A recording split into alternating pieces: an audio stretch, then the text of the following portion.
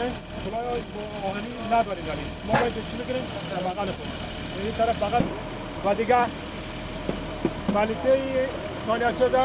و سر پتاقی هم تا آخر داخل میکنیم بسات تجربه میشه بسات گوش کن و زمان پاس میید اون مجرد پاس میید چه شدی که پاس میید جور طرف دیگه طرف چک میکنید نقشاری هم میکنید این سیستم جورات بسمه یاد داده میکنید یک در ایندر چه پاس میید اونو برای پاس میید این که وقت خطر است که از این در گرفت بالای جور میده بسار آدم این هم میشه خب وقت خطر است این هم چه سیستم پاس میید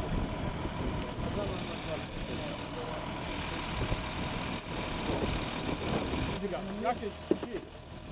گوش کن یک چیز دیگه باز زمانی که شما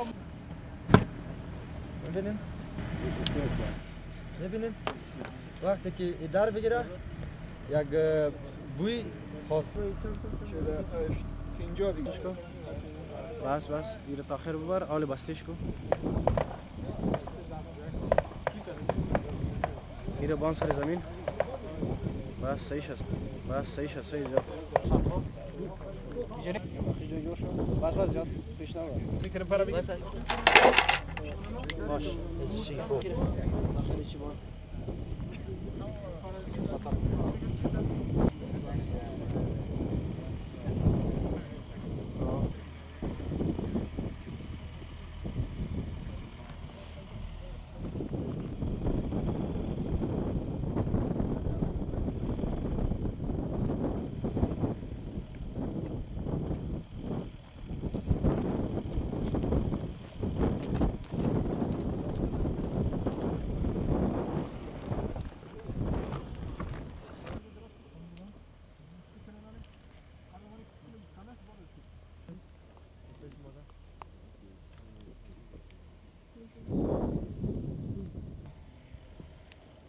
جوان کجا میمونی؟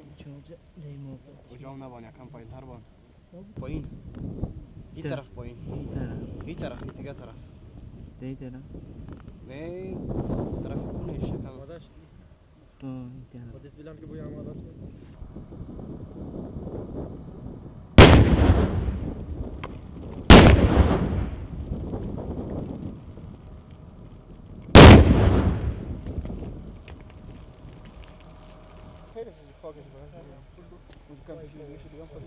سیفور تایمان بان سوراخ طرفی ای طرف کو سیفور بان نزدیک از بان بجو خودت هم نشنوین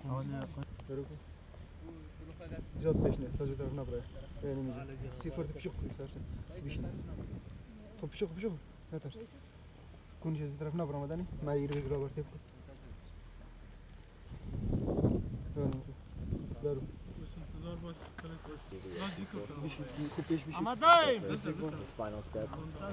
خب نزدیک از شما Shot against the main charge shooting.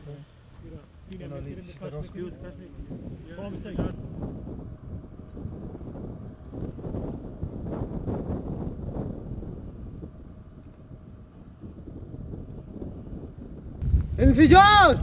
انفجار انفجار انفجار انفجار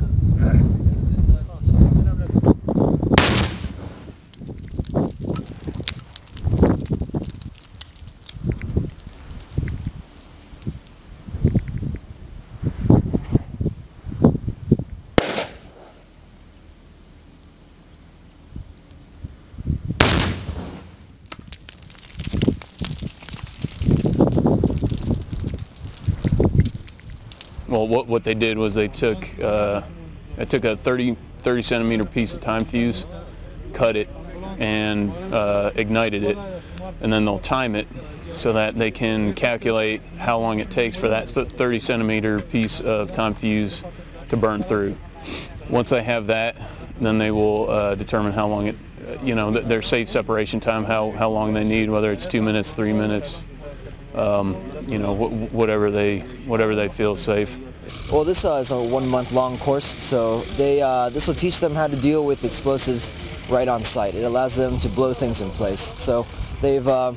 aware of the hazards with IEDs or with live ordnance that failed to go off, and so right now they are putting together their final shots and actually setting them up on real devices,